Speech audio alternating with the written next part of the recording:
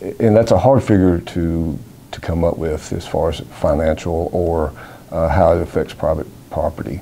But the impacts financially could be hundreds of thousands of dollars up to millions of dollars, depending on the severity of the cases here in Arkansas.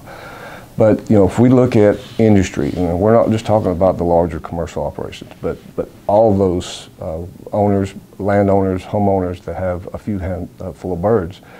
We're talking about trade implications that could potentially affect Arkansas for months or years even to come.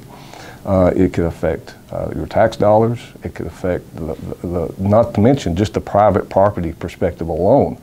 Because once birds get contracted with the virus, they're immediately depopulated because they're at very high risk of passing that virus along.